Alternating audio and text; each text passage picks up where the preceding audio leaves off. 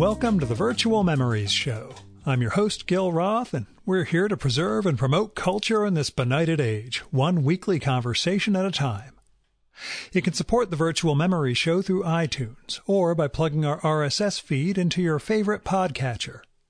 You can find the RSS feed on our websites, vmspod.com or chimeraobscura.com/vm. We're also on Twitter and Instagram at vmspod, at virtualmemoriespodcast.tumblr.com, and on Spotify, YouTube, and tunein.com by searching for Virtual Memories Show. If you like this podcast, tell a friend, or give it a mention on your favorite social media platforms. And please go to the iTunes store, look up the Virtual Memories Show, and leave a rating and maybe a review for us. That might just inspire Apple to promote us a little. Now, you can support the Virtual Memories Show and get access to exclusive content with a recurring monthly donation via Patreon. Just visit patreon.com and set up your level of support. You'll get new material from our patron-only blog, and you'll also get to listen to my quarterly bonus podcast, Fear of a Square Planet, which features extra material from our guests and is only available to supporters of the show. So visit patreon.com/VMSpod or paypal.me/VMSpod and help me continue to produce smart conversation about books, art, comics, and culture every week at the Virtual Memories Show. Welcome to a slightly late installment of the show. I know last week I mentioned that I was running in a 5K on New Year's Day and wanted to get the episode live in case I had a heart attack during the race, so I'm very sorry if I worried you by posting this one a couple of days late. But this week's podcast is part of a blog tour where the publisher asked me to delay the episode for a couple of days to fit into the schedule. So no heart attack, but I did crush my previous 5K time, which makes me feel pretty good. Especially since it's my birthday this week and I am closing in on 50. No, you didn't have to buy me anything. It would have been nice, but that's okay. Anyway, quick rundown as far as my exciting work life goes. I got down to D.C. last week for Congressional Swearing-In Day. I got to see some Congress people and staffers that I work with. Also bumped into the governor of New Jersey on the train to Washington and schmoozed a minute or two with him. Next week, I am supposed to visit the FDA for a quarterly meeting that we do, but my colleagues and I are a little concerned that no one's going to be there and the lights are going to be turned off because of the government shutdown. We'll see. So, in podcast news, I have been following my New Year's resolution and trying to line up some heavy hitter guests for 2019.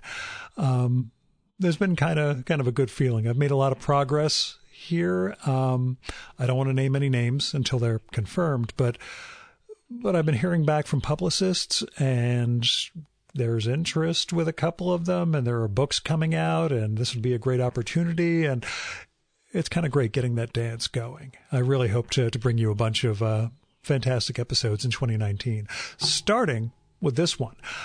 Because you've waited long enough for it, let's get down to it.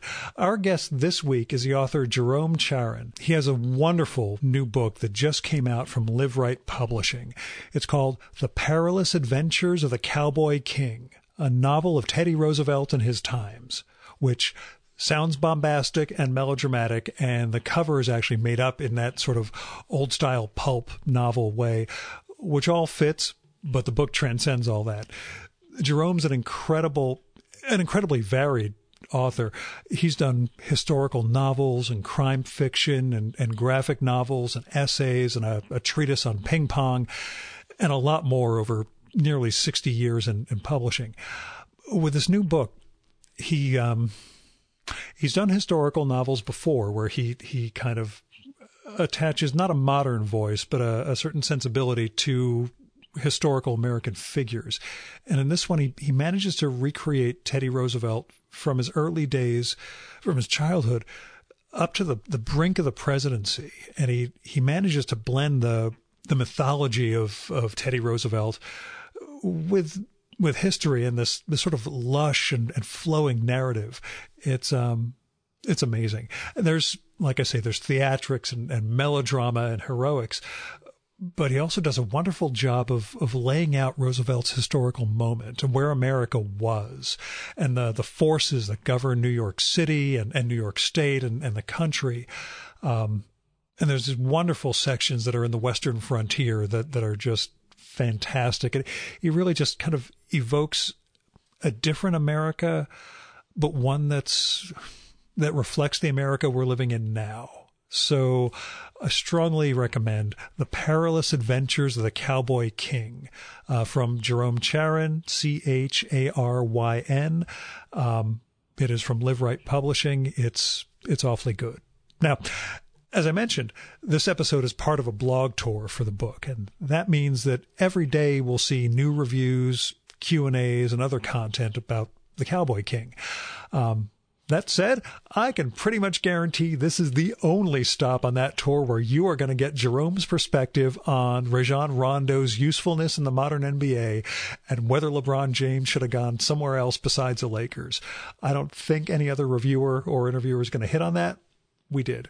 If anything, this was an episode that managed to hit on historical fiction, crime novels, comic books, and the modern NBA, which, if you get down to it, there would be a perfect podcast for me. This would be it. So I had a blast with Jerome. We talk about getting together again when his next book comes out. We'll see. This is pretty much one of the most entertaining episodes I've ever done. I get more animated in this one talking about basketball than possibly any of the previous 300 episodes we've had. But back to the blog tour. You can check out all the venues and dates for the blog tour by visiting, wait for it, perilousadventuresblogtour.com. All one word, spelled just like it sounds, no spaces. There'll be a link in the show notes for this one, as well as on the webpage for the episode. So that way you can go and check out all the other reviews and other stuff about the book and about Jerome. Now, also, as part of the tour, you can win a copy of the new book, as well as Jerome's earlier novel, I Am Abraham, a novel of Lincoln and the Civil War. So to do that, you need to either leave a comment on this episode's webpage on chimeraobscura.com/VM. That'll be the page with all the show notes. Or email me at groth18@gmail.com, and I'll announce the winner in next week's episode. Now, as caveats go, Jerome was in a creaky chair. There was New York City noise. And he kind of moved off of the microphone a few times, so I try and balance the noise level or sound levels, but sometimes he's going to fade a little bit. Also, I should give a caveat to this intro. I haven't told you enough about how great Jerome's other books are. He has had an amazing, lengthy career, as I mentioned. The Isaac Seidel crime novels are just mind-blowingly good. I've read the first 4. They tend to get collected as a single group. And they just get better and better and better as each one goes by. And his graphic novels like The Magician's Wife and Billy Budd, KGB are just awesome. His essays are fantastic. He's an amazing writer, and I'm awfully glad we got to spend some time together. Now, here's the first paragraph of Jerome's bio. There is a much more extensive one covering his awards, his praise, his achievements over the years at jeromecharyn.com, and I'll spell that at the end of the episode. Jerome Charyn is an award-winning American author. With more than 50 published works, he has earned a long-standing reputation as an inventive and prolific chronicler of real and imagined American life. And now, the Virtual Memories Conversation with Jerome Charyn.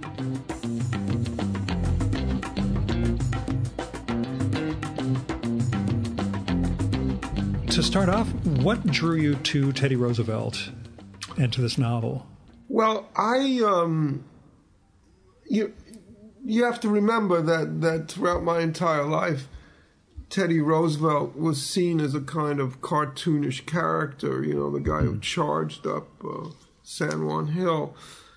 And then I read a book, Edmund Morris's biography of him, and I fell in love with his father. His father was such an extraordinary man. I mean, he was born into wealth, but he really wasn't that interested in wealth. And what moved me the most is that he started a home for newsboys. You know, newsboys in the 19th century, they had no place to live, and even if they made money, they were robbed. The police robbed them. And he built a home, a shelter for them. And more than that, every Sunday night, he would put on his evening clothes and have dinner with these boys. I mean, it must have made them feel human in a world that completely dehumanized them. Mm-hmm. And you understand Teddy Roosevelt if you understand his relationship with his father. He never wanted to let his father down. Mm-hmm. And the kind of moral leverage that he had was always, what would Braveheart, you know, I call Braveheart, what would he have done under these circumstances? And that was his moral compass. And that's why, even though Roosevelt was a man of his times with the prejudices of his times, he also had this tremendous desire to really help the disadvantaged, and that was what moved me the most.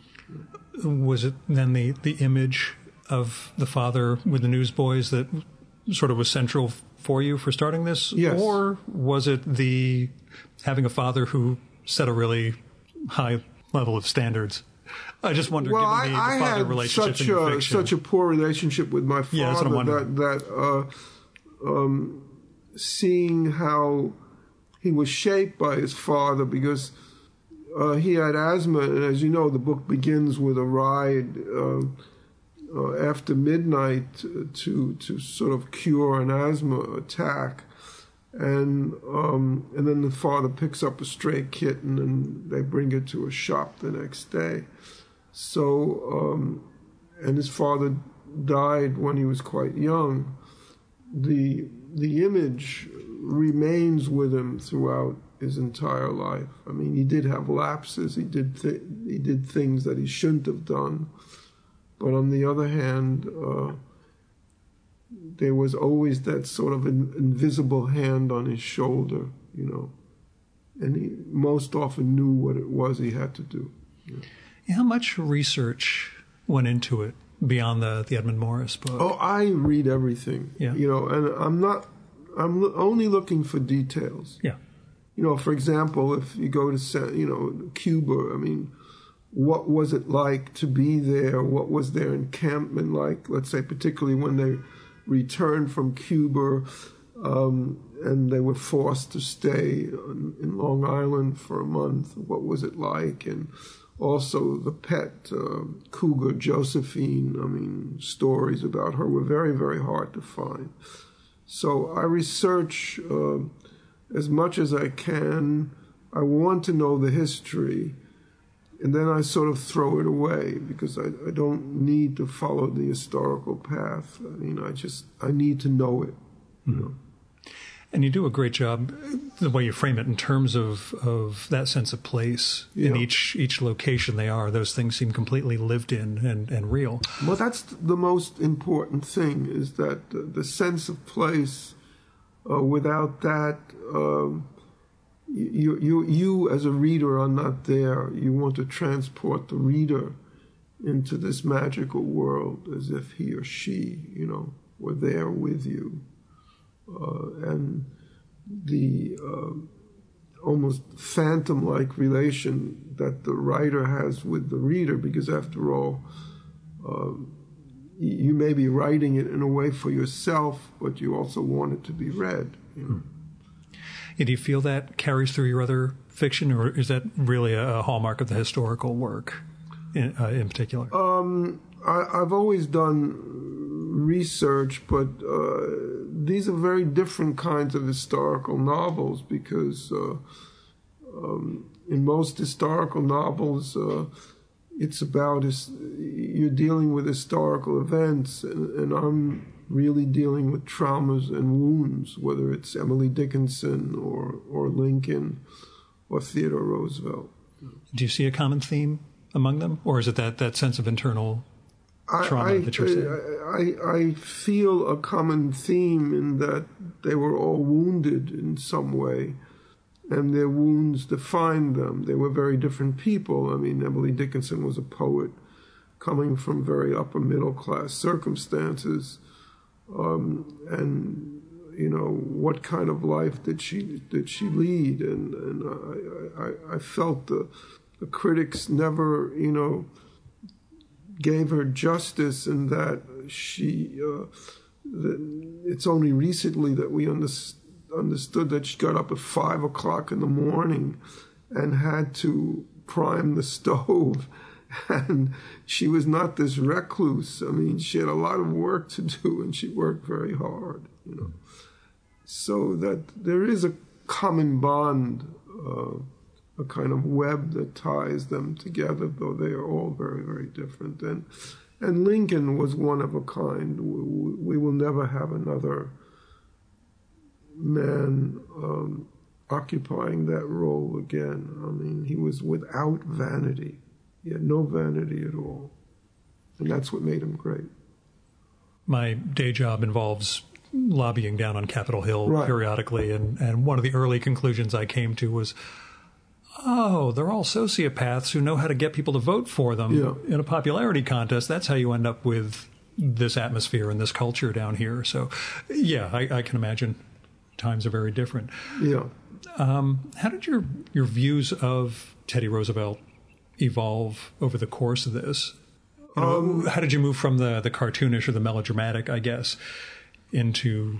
Well, I remember even in the books, the early books about him said that he remained a child of 6 years old, you know. Yeah. I mean, so in other words, even the early biographies didn't do him justice. But remember, I end the book as he's just about to become president.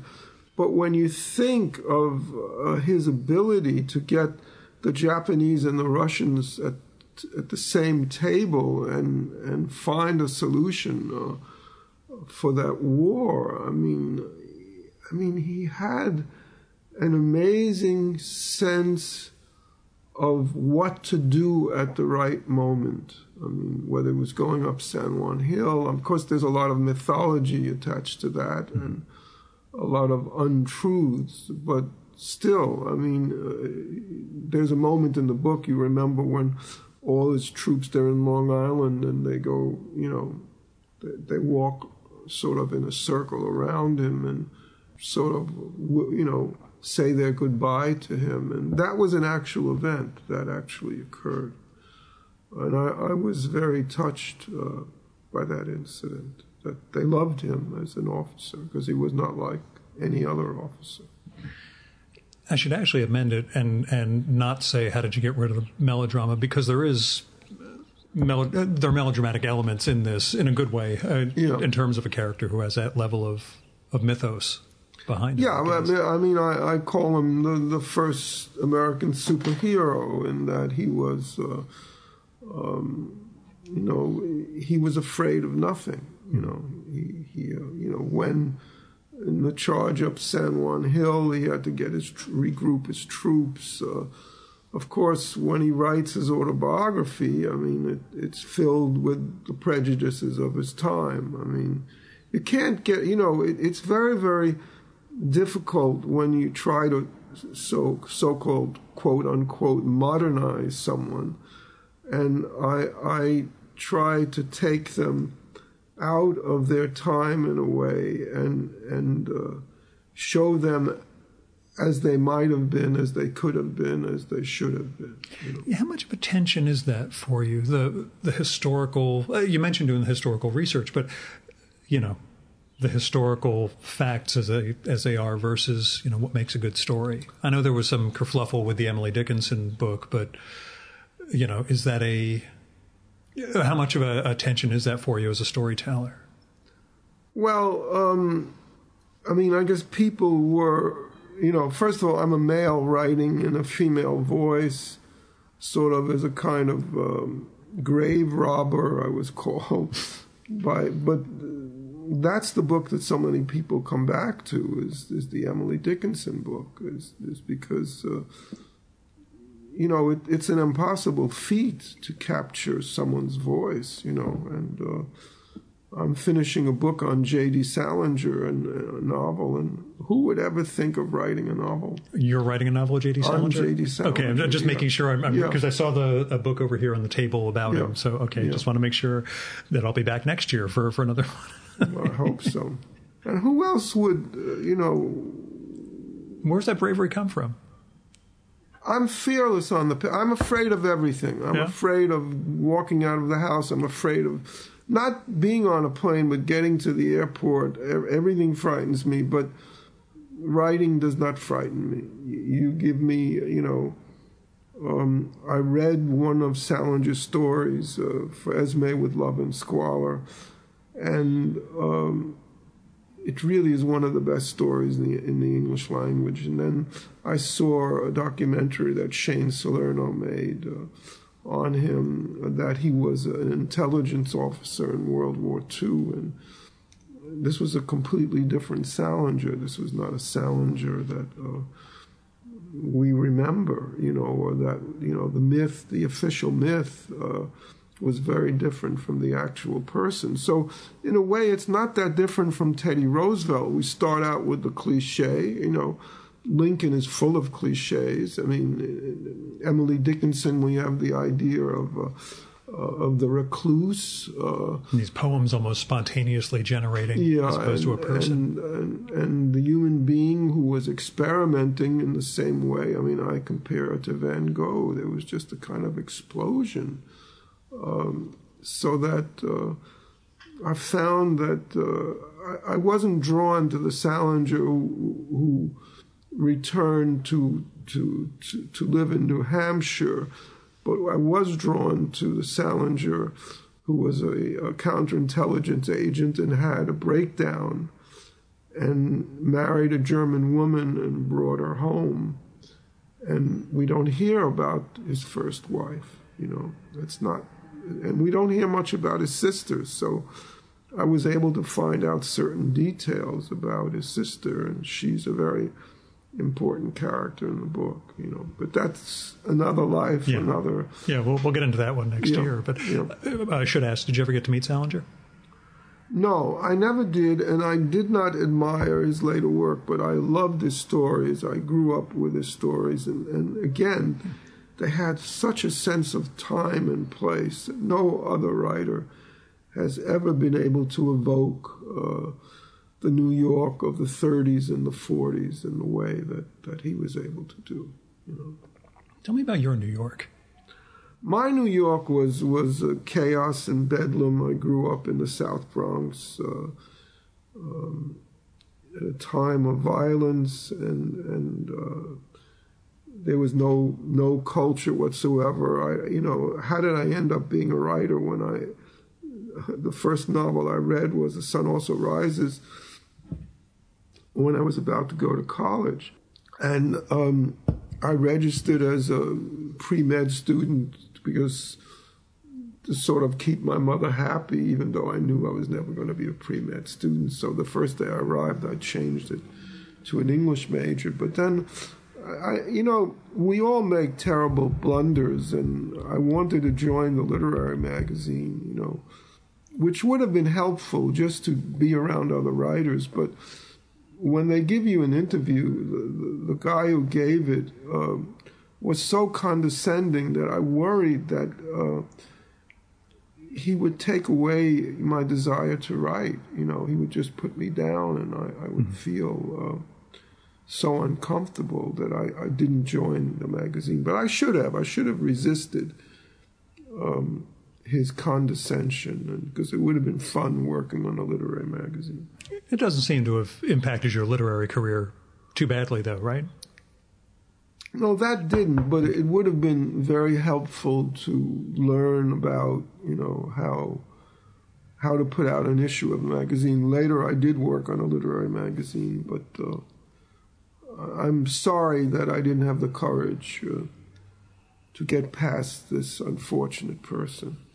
Was that generally insecurity coming from a non-literary world into... I don't think it was insecurity. I think it was an understanding that the desire to write, because remember, I always considered it as an apprenticeship. You learn how to write all your life, and that he would have taken away my music. My feeling, you were learning, you read James Joyce, and he's the most musical of all writers. And I maybe I made a mistake, maybe I didn't make a mistake, but I couldn't afford to be put down so early when I hadn't read anything, and I was lucky. I went to Columbia College because it was 4 years of reading books. Yeah.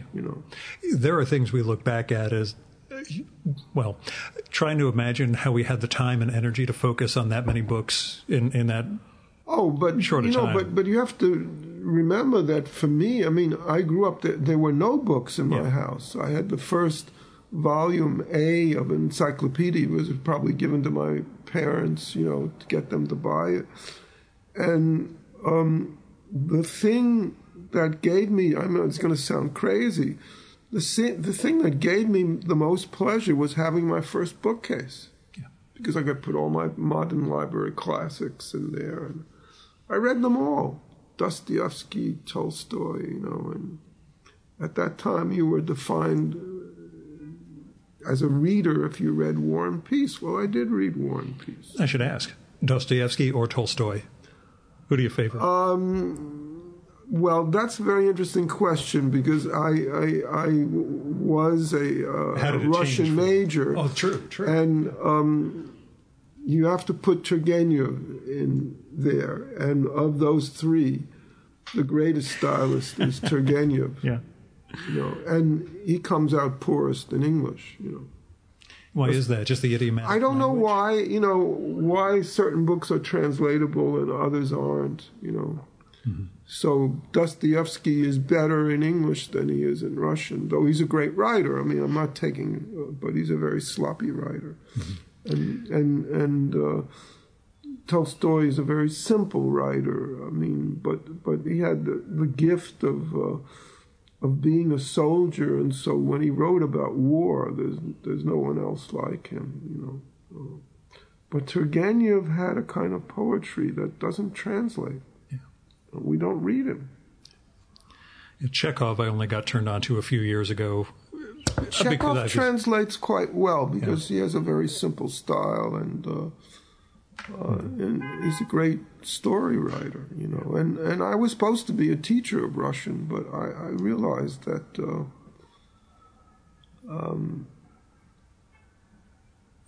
how would I write, being...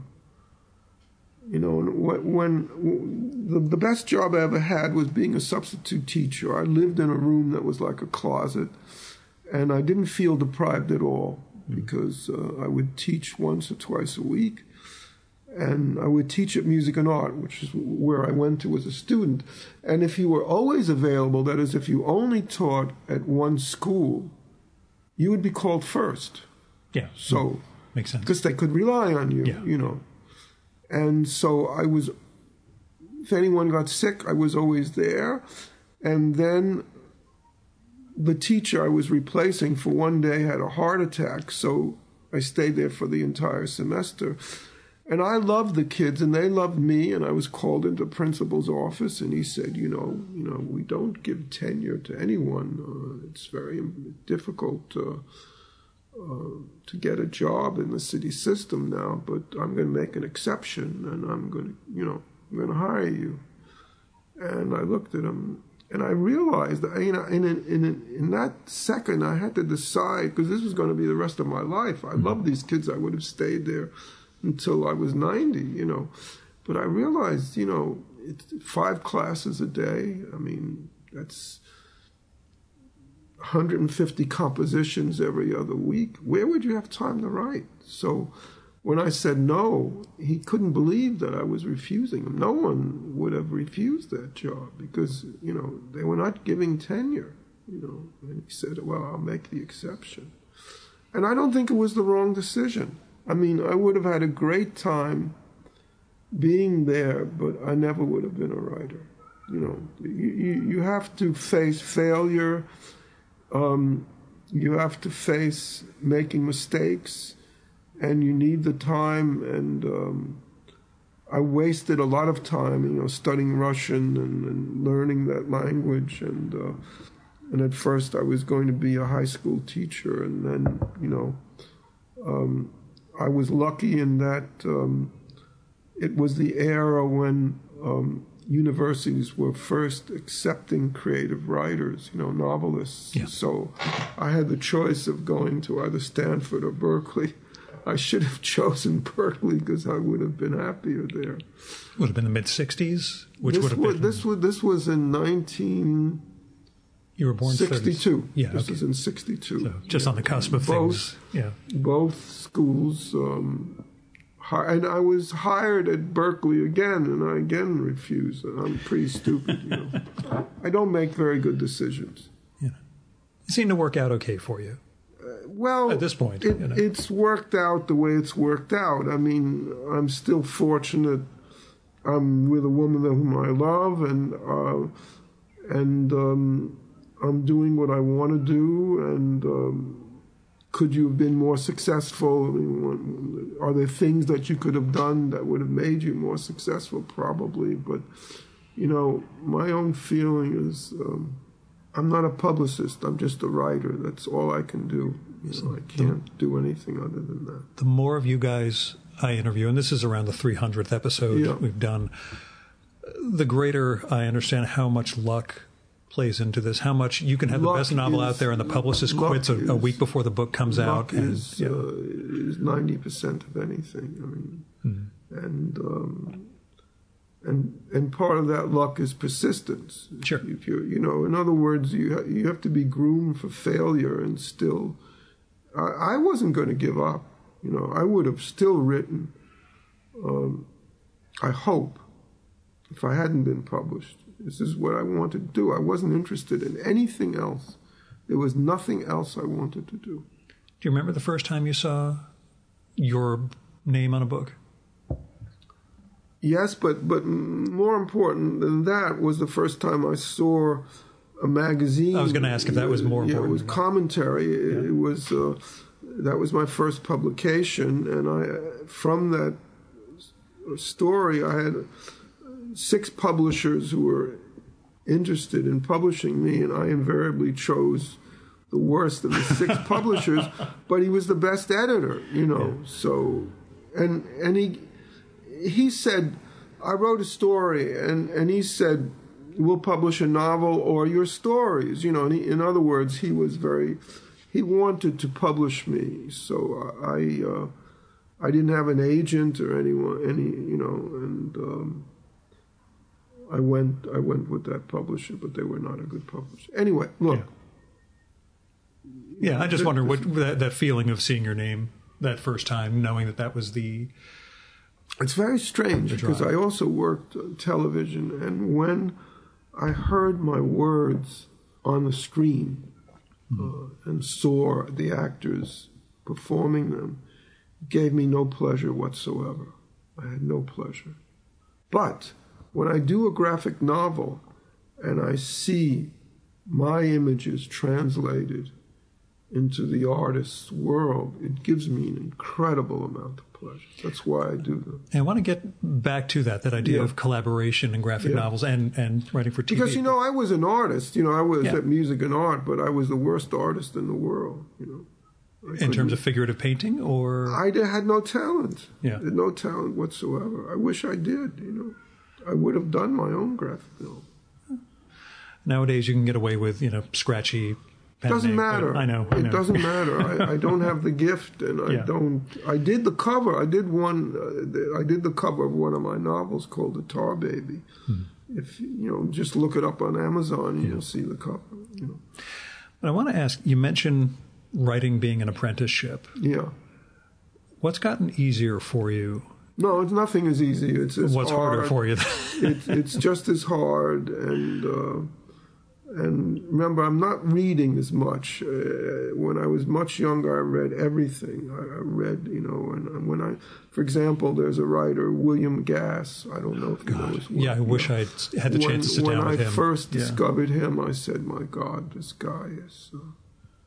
Was that around Omensetter's Luck or later on? No, this was before Omensetter's Luck. This was In the Heart of the Heart of the first country. Collection. Yeah. And his essay on the color blue. I mean, because at that point, I would read the best stories of the year, and that was one. I was reading everything I could, because how do you learn? And he was, to me, such a great influence, but he wasn't a storyteller. No. He was a musician. Yeah. And there's a difference. I am a storyteller. I need to tell a story. I need, I need to have a narrative. And the narrative is like a river, that it has to keep flowing, And you can take diversions here and there, but it's always about a story and the music of that story. You and Gass and a guy I used to publish around the turn of the century, Paul West, all had the curse of being called a writer's writer. Yeah. That's something It's not a curse. Yeah. It's not a curse at all,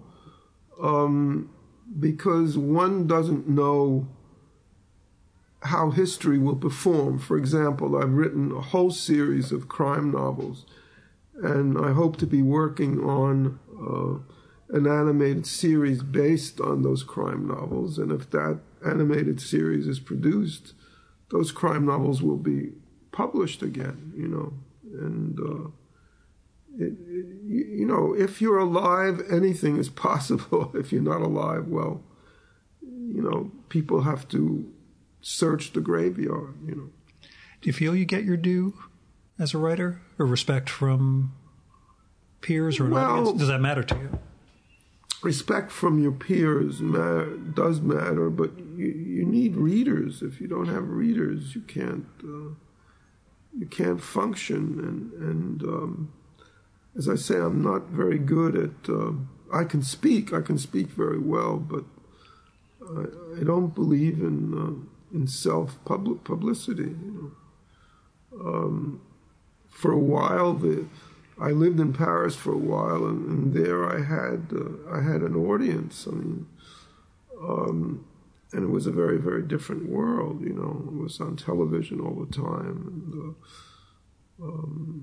and their writers are respected. So if there's a political problem, and I did a column on America for Charlie Hebdo for almost a year, and that was fun to do.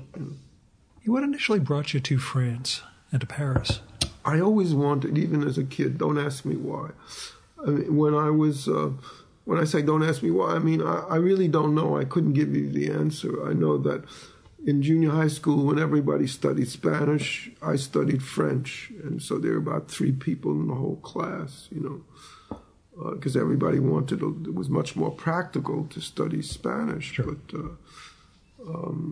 I wasn't very good in listening. I could write. It was very hard for me to do conversational. Do the conversation. I don't know why. And of course, when you move to Paris, when you move out of your culture, you're lost. In a way, you disappear in your own culture, and also language shifts so tremendously that. When I came back, I couldn't understand what people were saying, I mean, even, let's say, basketball, because I'm a great basketball addict. When they said, well, he's in the paint. Well, we never talked about that.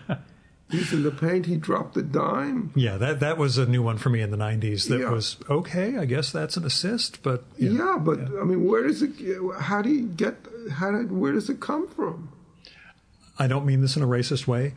Black culture, especially from the 90s onwards, hip-hop culture, inventing new parlance and seeing it proliferate and promulgate throughout the rest of the culture has been a pretty amazing phenomenon. But a lot of that stuff comes from just that need to come up with a new term for something because you're trying to make a name. But it was amazing. I felt like Rip Van Winkle, just waking up and this is the game. And I love LeBron James. I mean, I mourn his being in LA. In LA because the games are so late. Oh yeah, same. And he's just not on a good team. It'll get better. My take is, and this is just two hoop heads. Go ahead. He's been to the finals 8 years in a row. He needs a break. It's a long season. He's done 8 postseasons that have gone all the way. I know. He ain't that young. He doesn't have that many good years. Yeah. What's weird though if they get someone like Trevor Ariza, if they get he just got traded to the Wizards. Oh, that's too bad. I know that was one who would have made sense. Yeah. They'll add stuff. I don't have any faith in Magic Johnson's ability to assemble a team, but I think LeBron, when they finally figure out, and when Rondo comes back, I mean that will make a tremendous. I just don't see I figure this NBA, you need guys who shoot threes. It's something Greg Popovich talked about disparagingly. Yeah, I just heard that. Yeah. You just looked at who made the most 3-pointers, and that's who's going to win. But also having a team that can go to the basket, because you can counteract the threes when you have a running team. Sure. And someone like Rondo has such a court sense that having him back, it's sad. He's not going to make the finals, and he's going to be a year older. He doesn't look any slower. That's the thing. Apparently, there was some... They track every player now by little devices in their uniforms to figure out their speed all game long. LeBron moves the slowest because in the entire league, because apparently his staff figured out, don't burn extra energy. Do the things when the focus of play is on you. Yeah, that's great, but don't chase, don't do things that'll burn. So apparently he's got something about conserving energy that's kept him fresh at 33 years old, which to us is mind-blowing because we've all seen players plummet as they go over 30. But also, they can't win unless he scores 50 points. Oh, yeah. They just don't have the team. Right. They'll add something, but... You're more optimistic than I am. I don't know if this year will be it, but, they'll start putting it together. We've already seen the seams starting to split at Golden State, so... But this is great. I had no idea you were a hoops guy, too. You say the seams are splitting at Golden State, but they're bored with the season. They're just waiting for the finals. But we know very that different. Sometimes that catches up with you. Sometimes that means one guy takes a step he shouldn't have taken, pulls a groin, as Steph Curry did injuries, that year. The only thing that will stop them are injuries. But if they don't have injuries, there's no way that... they're built to dominate the league, but... Yeah, it's and what he should have gone to Philadelphia. I mean, if he wanted a championship, he won 3 already. He beat the greatest team around in the 73-9 Golden State. I think his take was, I've made my legacy. I'm going to live in LA and advance my overall the other side of my career. I know, to us that's a disappointment. Big mistake. Honestly, when he left for Miami, I was down on him and thought it was, a cheap thing. And coming back to Cleveland and doing what he did there kind of changed the entire perspective. I think a lot of people had of him that was, okay, he's doing his own path.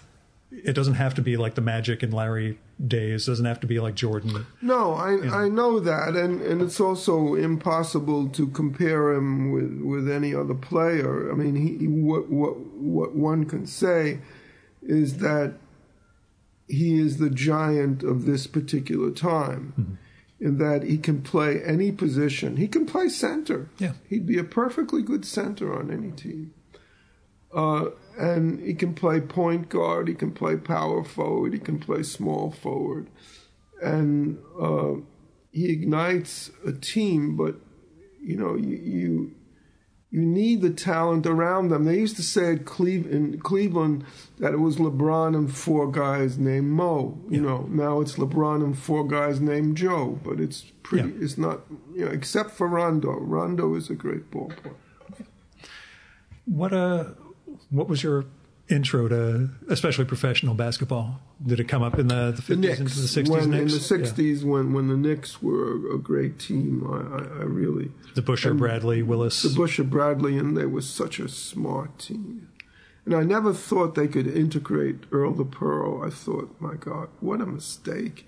You have such a savvy team, and you're getting this kind of magician, and they were able to work him into the team. They won another championship. They were, of course, lucky that seventh game when Willis, Willis came back. Willis, I'm from around here, so that's held in mythical regard. When he came back from the locker room, people were crazed. Yeah.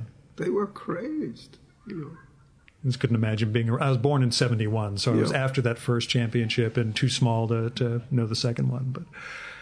But yeah, watching the game, especially from the Ewing era onwards, that kind of... And remember, I was never a player. I didn't have the talent or even the interest. It just, to me, and also I became very much involved in ballet. I mean, I was living with a woman who was a member of Balanchine's troupe. Oh, wow. And so I went to the ballet all the time, and I happened to live on the same block with Balanchine, and he'd see me with her, and he would give me such a dirty look. Didn't want any of his women. You're polluting his company. Yeah, I just did one a few weeks ago with the guy who did the biography of Edward Gorey. Right. And Gorey was a massive... Oh, sure. I remember seeing him there, too. Yeah, is that New York your golden era? Your personal golden era for the city? Well, to me, I can't say golden era. It was a kind of golden era because you had experimental theater, you had repertory houses for films, and you had Balanchine. I think he's the greatest creator of the 20th century. Mm-hmm. He made ballets that were utterly musical. And also, I loved Allegra Kent when I first saw her dance. I mean, she was like under a spell, and I became friendly with her, and I just love her. I mean, she had a kind of magic that she was possessed. I just was riveted to her when I saw her dance. I mean, it was amazing. What drew you to ballet? Was it The Girlfriend, or were you already a ballet aficionado? No, the woman I was living with was a member of. And that's what drew you in. I mean. Yeah, well, she got me. Let me. I could go to the ballet every day. Yeah, I just mean, did you have an interest in it prior, or was it? I did have an interest prior to it, but not in the same way. I did have an interest prior to it. I was with another woman who loved the ballet, and we went there a lot, but we didn't go every day. I mean, and also when they trained in Saratoga, I went up and I was there all summer long. I just think he's the most extraordinary artist that I've ever seen. Yeah, that's in the Gorey book. The vibe seemed to be, people said, it's like if you were living in Vienna and Mozart was composing. Why would you not go? Balanchine was in New York. You had to go to see anything like him. And when he sits in the last row with his nose twitching, at the end of the auditorium, and they're dancing for him. Every single one of them on the stage when he's there, they're. Did you ever write about that scene? I haven't. I did do a novel. I don't think it was quite successful. I never published it about a ballet dancer. And I have written about Allegra Kent in a book about Emily Dickinson.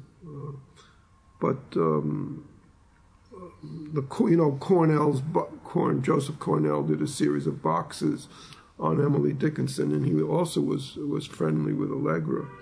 So I wrote about Allegra, how she danced, and what her dancing meant to me in that book. Did you feel you could capture that? Again, that whole writing about dance. I'm not sure. I'm not sure. I mean, I might have been able to do it better, and I did it in a book, but I don't think that the novel worked. So tell me about what we're talking about, collaboration, and I call them comics. We can call them graphic novels or bande dessinée, however we want to put it. But your work in that space and what it's like handing something over and trusting another creator to... Well, I always work with the best artists Sure. that I could find. And it happened, there was a magazine called A Suivre, which means, to be continued. And they reviewed one of my books, so I wrote a letter to the editor. I was still living in America at that time, and I said, look, I'd like to do one. Can you think of an artist? And he came up with Francois Bouc, and then we did La Femme de Magicien, the magician's wife, and it won the prize at Angoulême, and then we did another one, and we got into some kind of fight. I don't know. It was my stupidity, I should have realized that he was touchy on a particular subject. And I asked the editor to decide, and the editor decided in my favor, but he said he would never work with me again, and then many years later we did work again. And in the intervening time, you end up with Lustal and Munoz and guys like that. And both wonderful, but they were never as successful as the books with Bouc, because he has a sense of lyrical movement that he's a great storyteller. How do you write for that medium? Did you tend to script or gift. just give... I have that gift, Yeah. Well, but I just mean in terms of, were you handing him essentially a story to work from or could pages? do it panel by panel, yeah. Or I could just do the narrative. And mostly they don't want it panel by panel. They like freedom to interpret, generally. So I can do both, but I just, I don't know. I have that gift to visualize the page.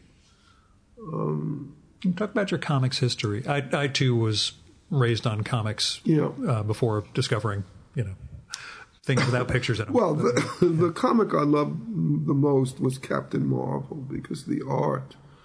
That's C.C. Beck. Yeah, in other words, Superman was so realistic, and so was Batman, but Captain Marvel was iconic. Was mythic, and I loved, and Dr. Sylvana, this crazy guy. See, the thing I always loved was for the acronym that made up Shazam, all the power and such comes from Greek and Roman names, but the smarts comes from Solomon. So the Jews, we managed to give him brains. Everybody else gives him, the power to fly and courage and all that, but he needs Jewish brains, and that's, it speaks up for us. So I hope so. We get Solomon. That's I wouldn't. It's just that it's when I write the script, and let's say the pages come back to me, I'm overwhelmed. There's such joy, and I don't think of it as mine. I don't, he's the artist, but I think of it as magic. It's really magical. Words, I write some words, and they come back as images that I couldn't do. Right. And working Hollywood in terms of trying to do TV or movies? I could work for TV. For cinema, I've done, a lot of scripts, and they were never really that good. Your IMDb, the Internet Movie Database, has nothing. There's like one thing they've got you as a writer for. I did create a television series based on one of my novels, but it should have been an enormous success. But the actor Ron Silver, I don't know. I think he was having a breakdown while we were doing it. He wasn't very good.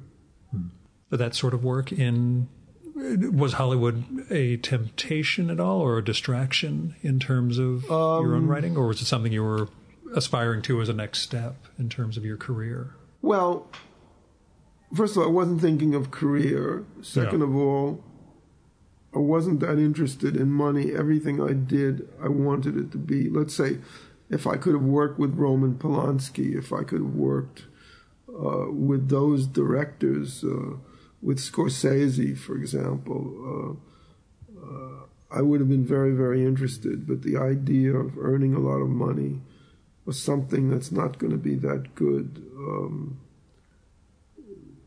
just didn't appeal to me. I tried several times to do things, but they never worked out. I could do very well with episodic television now because I know how to do that.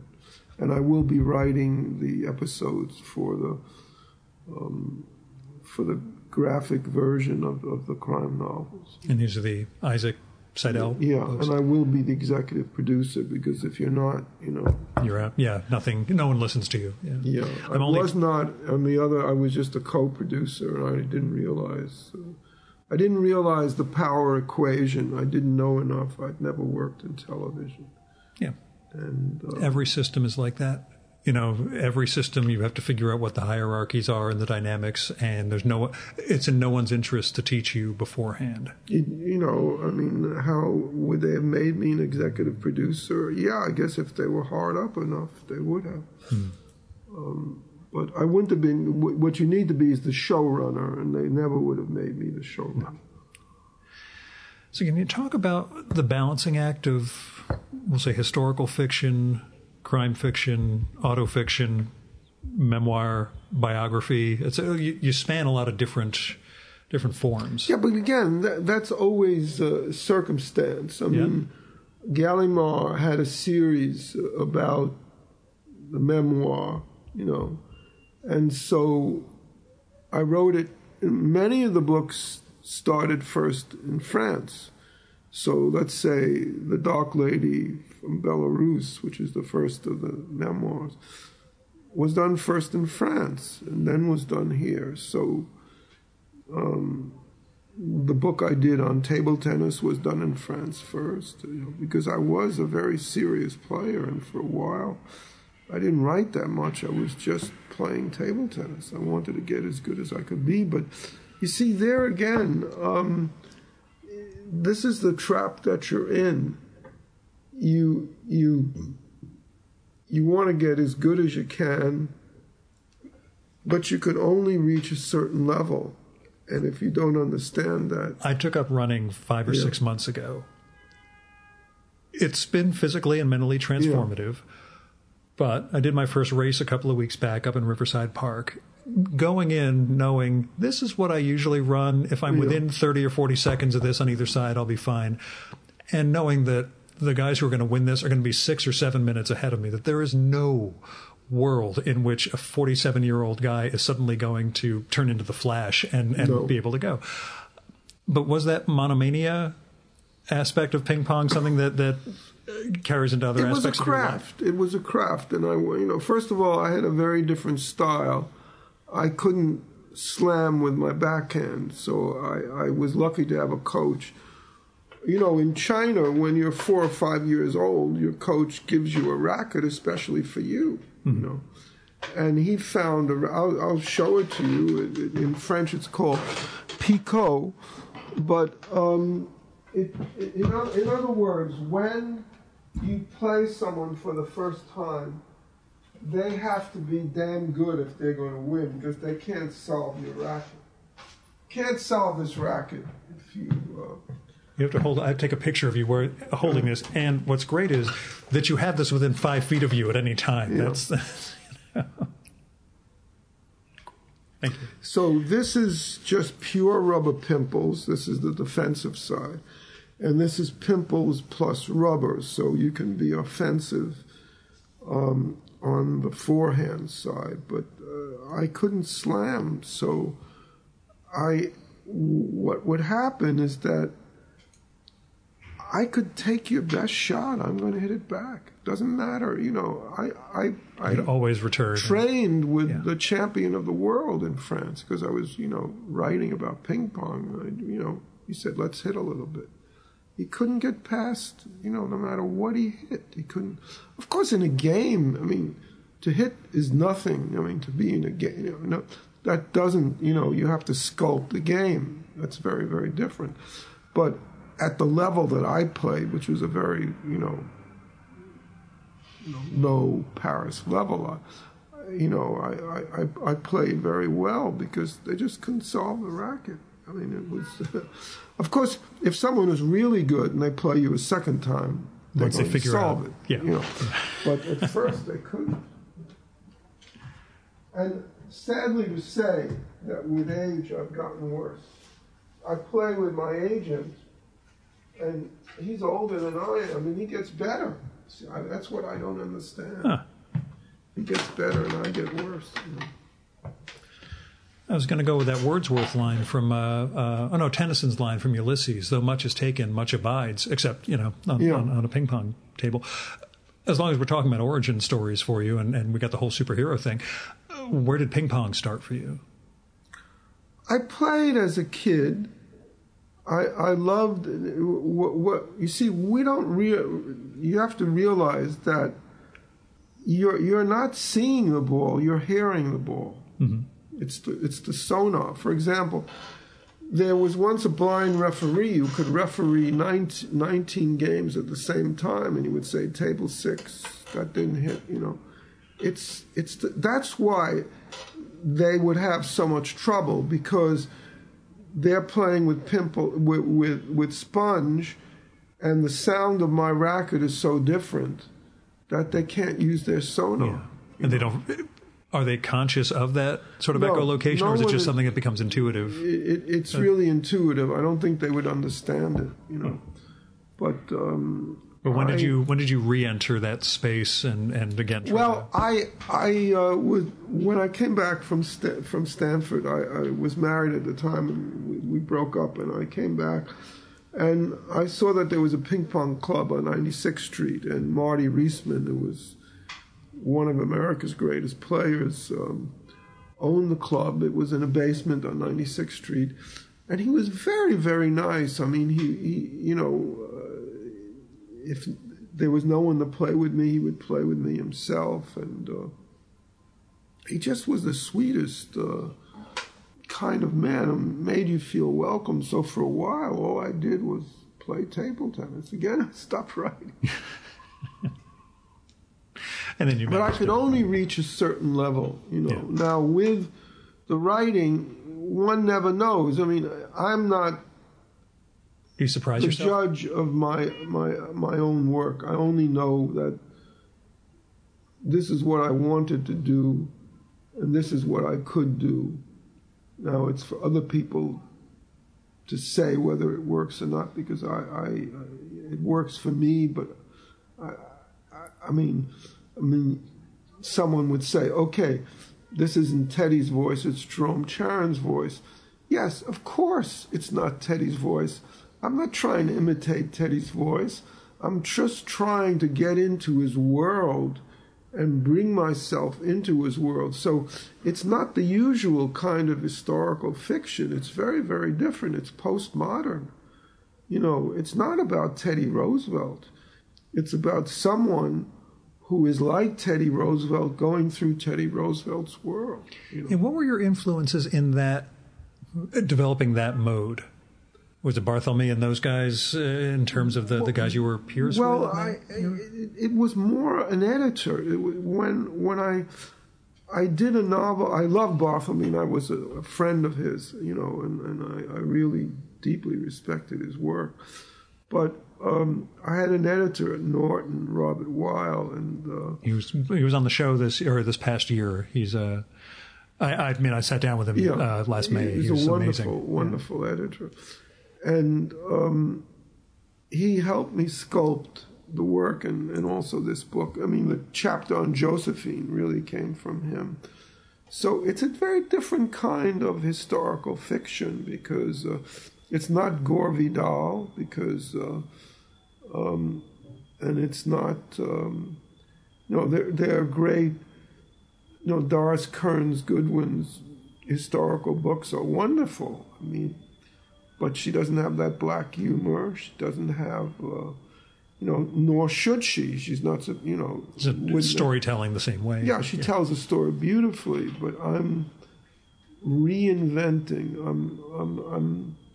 I don't know how to describe it. I'm making him as if he were a figure of our age back in that time. Mm-hmm.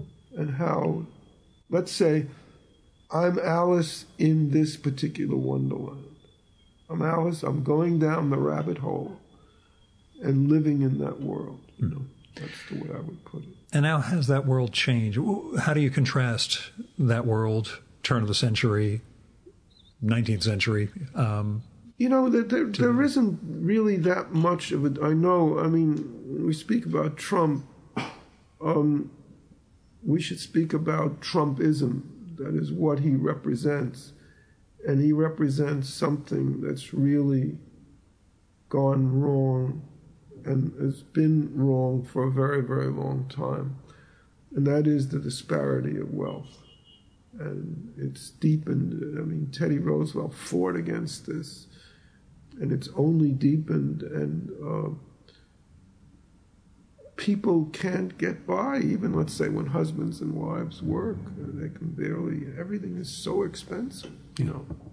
And so, okay, we didn't have the modern technology, but okay, the telephone was new. The train carried people where they wanted to go. But I don't think it's really that different. I mean, there was a privileged few. They sort of ran the country, and I'm not sure it's that different, really. Gilded Age, Part 2. And I think it's becoming unsustainable. I think that the divide in wealth is so great that at some point it won't be possible for people to survive. I'm sorry. I mean, I'm very pessimistic. Did you find yourself contrasting Roosevelt with the current administration? Well, were you still writing it in this Well, era? you know, I have a slightly different take on Trump. Yeah? I think, you know, that what he's done with the tweet is invented a new kind of language. Of course, now we've learned how he tweets, and we can do it better than he can. And process it. But he represents what this country has become. You monetize everything. Mm-hmm. Everything is monetized. There's no sense of value. I mean, how many writers, for example, that you know, other than maybe Stephen King, and not even Stephen King, is called upon to speak about what's going on in America? In France, writers are on television all the time.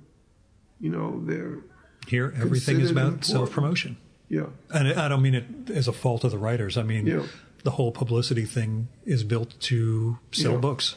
I mean, ostensibly, that's what we're doing here, but I don't think your publicist was thinking you and I were going to have a digression about LeBron James in the middle of this conversation. No, but we're doing it because you're interested in the book. And also, I have why? I mean, I'm always prepared to talk when it's at a certain level of discussion. You know, it's always fun to articulate. And I was a teacher for a very long time, and I taught film, and I loved every class. You know, I always had a good time, and I got the kids to speak. At first, they wouldn't say anything, and then you couldn't shut them up. You know. Was that something that distracted from the writing at all, or just a necessary part of it? I think, you know, when I went to Paris, I wrote a letter to the American University. Everyone told me they're not hiring anyone, and I said, you know, I can teach this and this, and by the way, I could also teach film. He got in touch with me the next day, and he said, you're going to teach my film courses. So. And how good was your French? Did you terrible, need to? Okay. Terrible. Did it ever get better? I could do something on television as long as we stick to politics or literature, you know, but learning the vernacular is really difficult.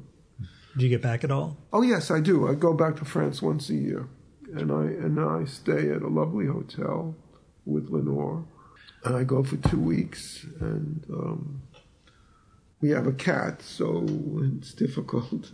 Cat is like a child. It's very, very interesting. There's a picture of her up there. Yeah. And her claw posts are right here. So. Yeah, and she becomes more and more dependent on you, so that you really feel bad when you leave her. No, I'm the same way with my dog. Really? A big greyhound, but there's he stands up in the window outside our house, or looking outside, and cries when we first leave. Or if my wife leaves to go somewhere, he'll just walk right past me, get up in the window, and keep looking for her. Which suddenly veers into the question: regret not having children? No, that's an interesting question. Lenore has 2 children, 2 wonderful, wonderful children, and 4 incredible grandchildren. But you see,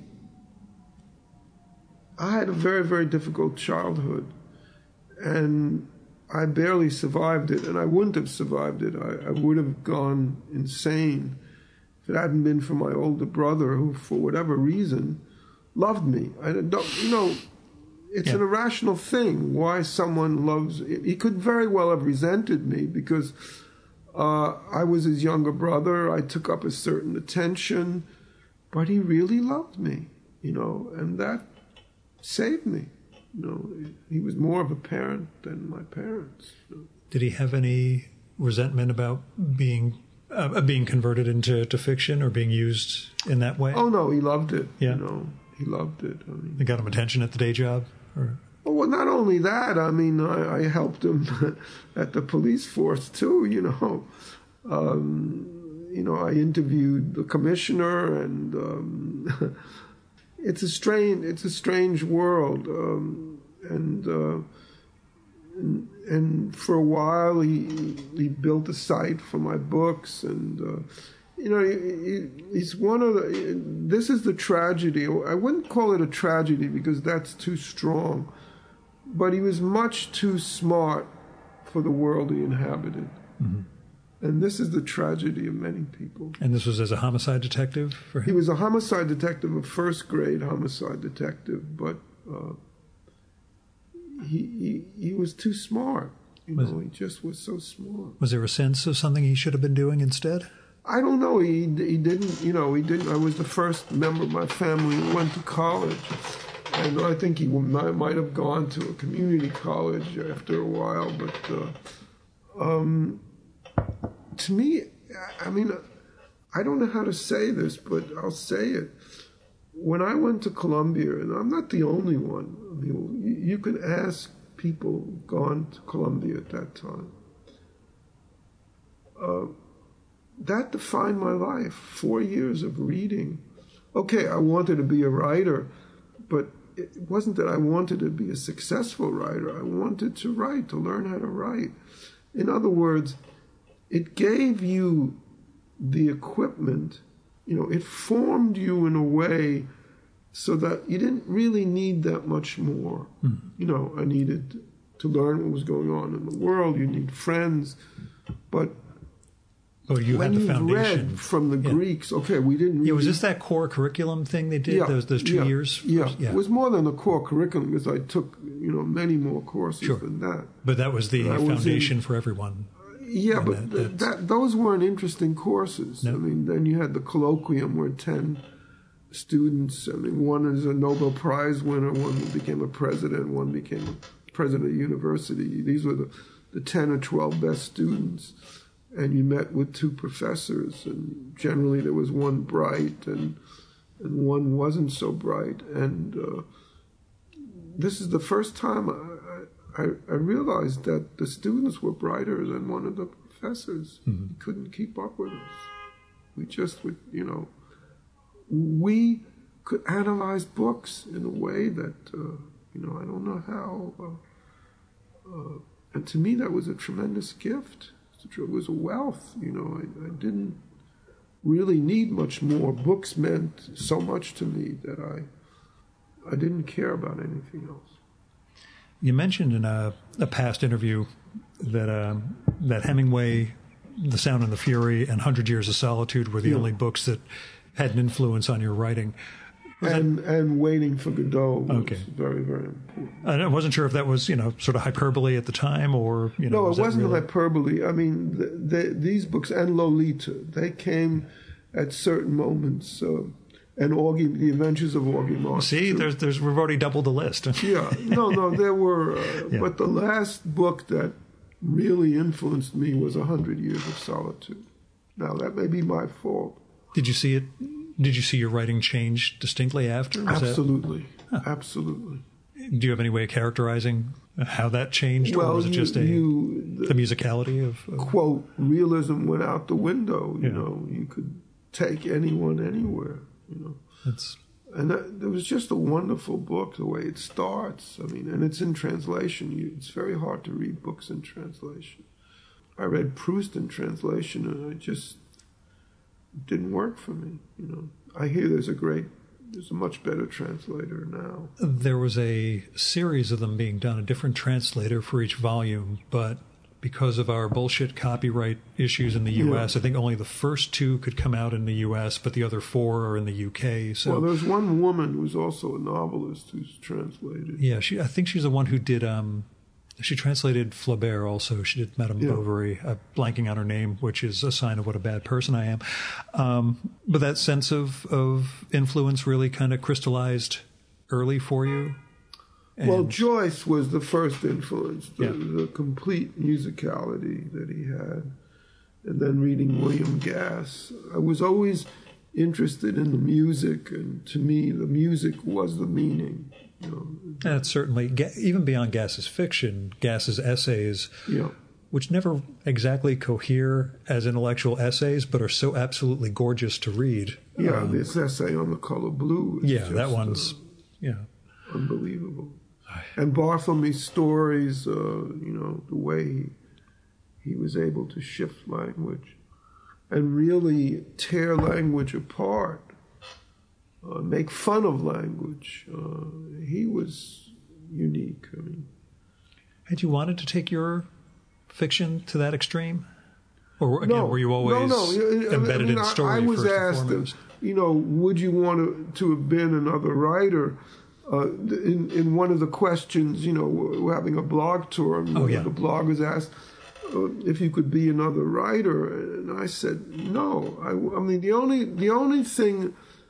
The only thing is, I wish I could have written Hamlet. Yeah, well, you know, but that's the only one. Yeah. Not Moby Dick, not Lolita, Hamlet, and also, I was in Emily Dickinson's room, and that was wonderful. But visiting Van Gogh's garret, you know, his the room where he lived and worked was. Devastating, you know. It really, I was crying, you know, just the loneliness, the isolation, and the ability to work in that isolation was so moving to me. I mean, he is, and you know, he didn't paint that long. He only painted for a few years. He was a preacher. And the fact that he had no success at all and still worked with that intensity. And there's another painter, Basquiat, I don't know if you know his work, who has, to me, I mean, people say it's a pity that he died. Yes, of course it's a pity that anyone died, but he was used up. I mean, the mind was moving, was sparking in so many directions that in the last 2-3 years of his life, he didn't paint at all. I don't think he would have painted again. If you look at any of his paintings, they go everywhere. Yeah. It's just extraordinary.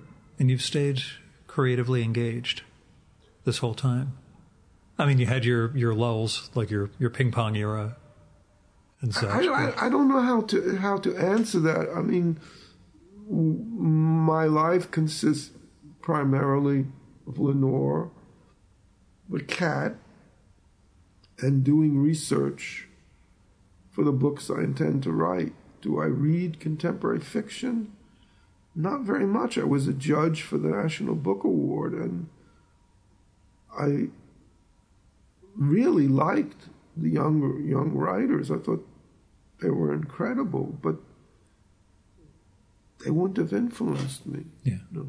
I mean, the way Gass influenced, the way Barthelme And maybe there are writers out there who would, but I'm not curious. You see, I read everything at one point. When it was possible to... It was John Barth. I mean, yeah. When I heard about a writer, I would immediately read that. You know, and, do you see your influence on other writers? Or do other writers tell you? More so in France. I think a lot of people were. Here, it's really hard to tell. But in France, writers would say that they were influenced by my crime novels. They hadn't seen anything like it. They're weird. I'm only halfway through the first quartet of Isaac Seidel novels, and there's such a strange jump from the first to the second that I'm absolutely compelled now. And in fact, I picked up another edition of it because I had a paperback that the first time I tried opening it wide, the spine completely exploded. So you'll be signing that one when we finish up. But remember, the second one is a prequel because Manfred dies. You almost never have a hero dying in the middle of a book. Yeah. And then the opening lines of the second one Blue Eyes. Yeah. Blue Eyes, So, I mean, that was purposeful. Yeah. You resurrect him. And you can always... Sure, I could have resurrected him in the future, but you see, I didn't want to do that, so I had a prequel. Yeah. I just mean it's a tighter second novel than the first one, as though you'd figured something out about the form between the first and second. I really don't know. This happened around my birth, so I don't expect you to remember too much of the writing. I mean, when you speak of form is I guess maybe the rules. Is intuitive. The structure is, the skeleton of a book. If the form is too apparent, it destroys the energy. In other words, you put the flesh on the structure, and the flesh has to hide the structure, because anytime the structure reveals itself, there's a kind of falseness to the book. So you don't want the structure to be seen, though it has to be there. And of course, Faulkner, we did mention The Sound of the Fury. Yeah. So you mentioned going to Van Gogh's garret. Are you a pilgrimage person? No. Do you tend to... Okay. No. I am not. I did want to see Emily Dickinson's room because I was writing a novel about her. But that sort of literary tourism, but in a pilgrim. I was given a private, I was able to go in the room privately. Mm-hmm. But I didn't feel her presence, because remember, it's more or less like a museum. Yeah. So it's a little bit changed, but I think Van Gogh's room is exactly the way it was when he lived there. There's nothing in it. There's just a bed and a dresser, a tiny window like a turret, and somehow, and there's a restaurant that's still there, and you see where he ate alone.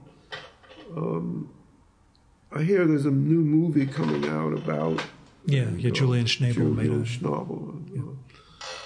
I like his films very much.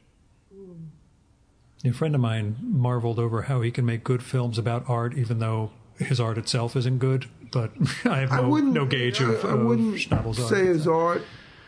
My friend is an opinionated artist. No, it's just that he was too much an artist of his time, and it didn't. That sort of art didn't carry. In that era, Mary Boone was, you wanted to. She had the gallery that had most of the interesting artists, and so art became commerce. And it's no accident that many of these artists became movie makers, because they had nowhere to go with their art. But I love Schnabel's films. I think he's a great filmmaker. Did your parents get a grasp of your success? No. And did they live long enough, and would they have understood that you were actually building a... Okay. No, they wouldn't have. They appreciated what, That you weren't asking them for money? I'm kidding. I'm sorry. No, but it's true that my mother did give me some money when I moved to Europe. It was very generous of her. You know, she knew I would have a hard time, and she did what she could. You know, I had a hard time with my parents. Yeah, and you've documented. That. I just wasn't sure if they ever had a moment of, oh, he's writing books. We understand, that he's found his path. No, I don't think they. It wasn't their world. Yeah, they didn't, and they couldn't have read them. So no. What would it mean to them? What's your writing practice? I mean, well, I see the computer over here, but I have no idea if you... I have two computers. I mean, I write on the one in the other room. And then they also have two completely different views. And I don't, they are here. Here you have the air conditioner, so but you still see out. Yeah. But with the air conditioner, I don't have this open view. But the other, this is the corner of the building, so the other... You can come and take a look after. Yeah, sure.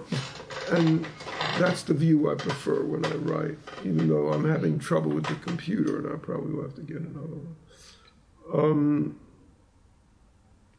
I play table tennis probably from 2 to 4 times a week.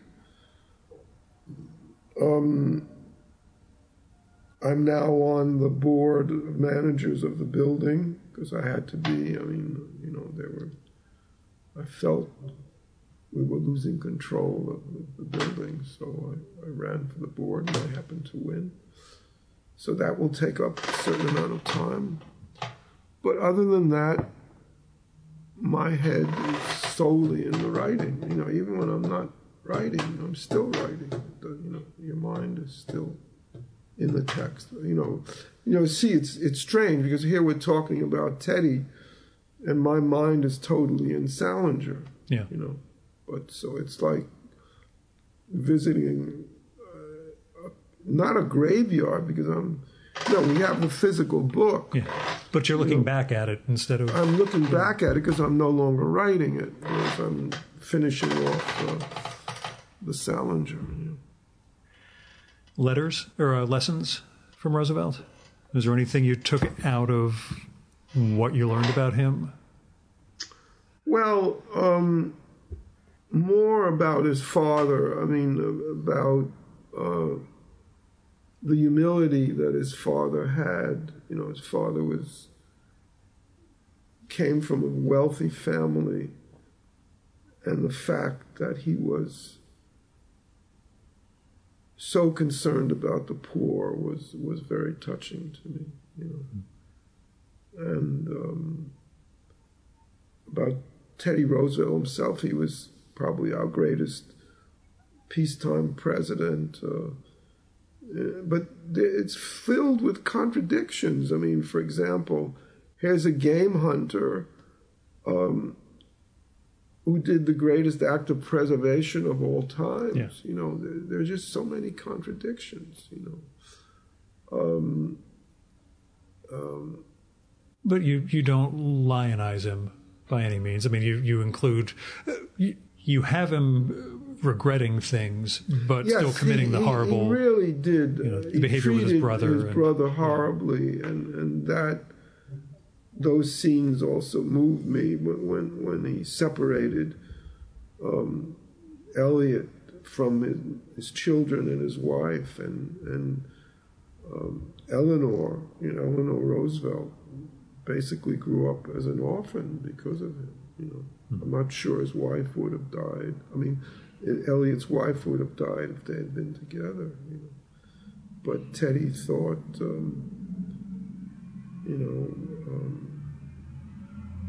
it was for the best. What was for the best? I mean, was he right? Was he wrong? I don't know. Roosevelt today? You talk about him as a peacetime president, and we're in a perpetual state of war, although we sometimes don't know what we're at war with. Well, if we had someone like, someone like Teddy, remember, I hate to be pessimistic, but it is a dying planet. And the lack of equality grows deeper and deeper, and it's not, the planet is very soon not going to be sustainable. And if we had someone like Teddy as president, I think he would have at least made a valiant effort to change that,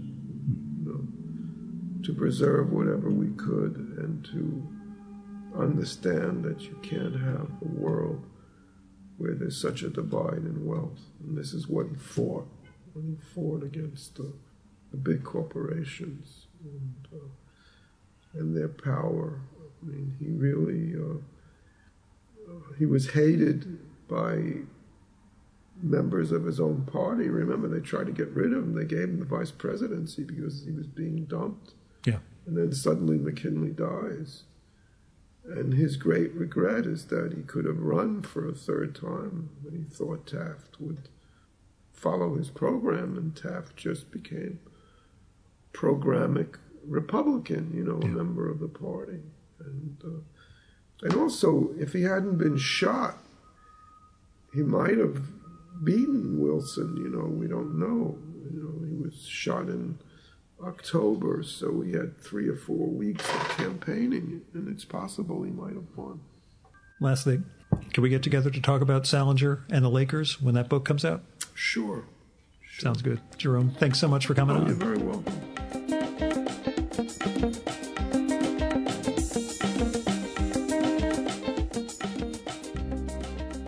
And that was Jerome Charyn. His new book is The Perilous Adventures of the Cowboy King, a novel of Teddy Roosevelt and his times, from Live Right Publishing. Just came out this week, and if you email me at groth18@gmail.com or leave a comment on this episode's webpage at chimeraobscura.com/VM, you'll be entered to win a free copy of this book and Jerome's Abraham Lincoln novel. Now, you can check out more of Jerome's work through his website, jeromecharyn.com. That's JeromeCharyn.com. He's on Twitter as Jerome Charyn, all one word, and his novel is also on Twitter as Cowboy King TR, also all one word.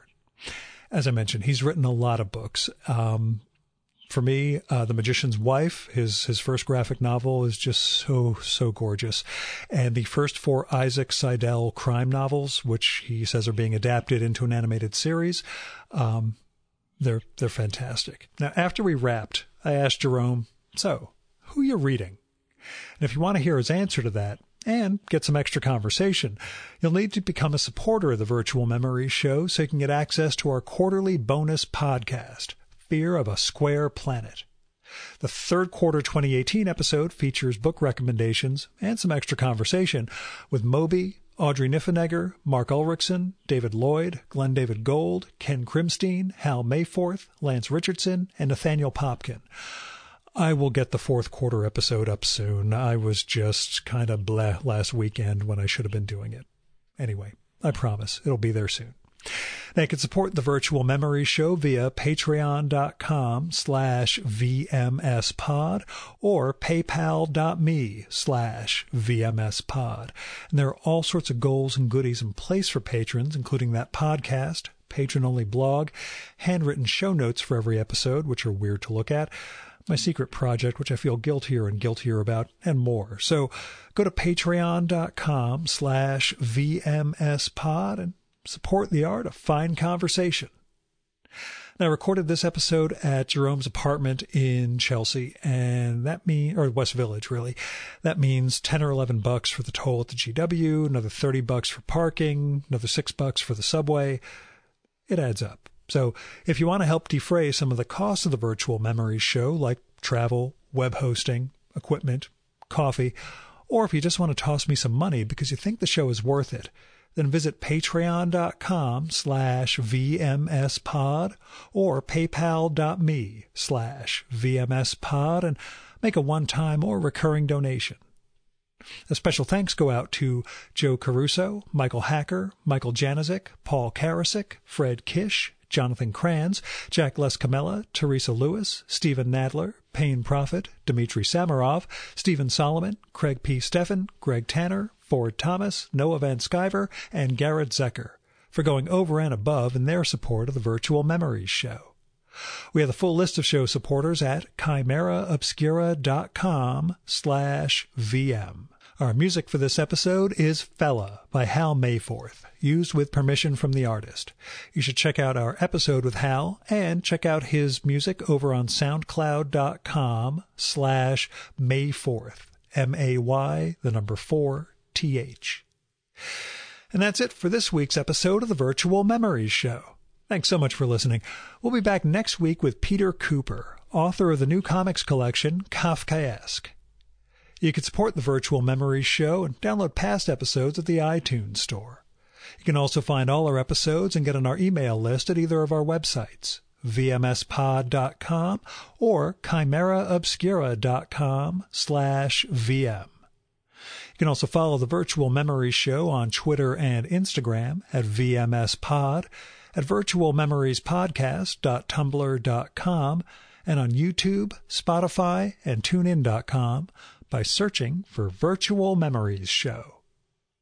And if you like this podcast, please tell your pals, tell social media, and go to iTunes. Look up the Virtual Memories Show and leave a rating and maybe a review for us. That'll help us build a bigger audience. You've been listening to the Virtual Memories Show. I'm your host, Gil Roth. Keep reading, keep making art, and keep the conversation going.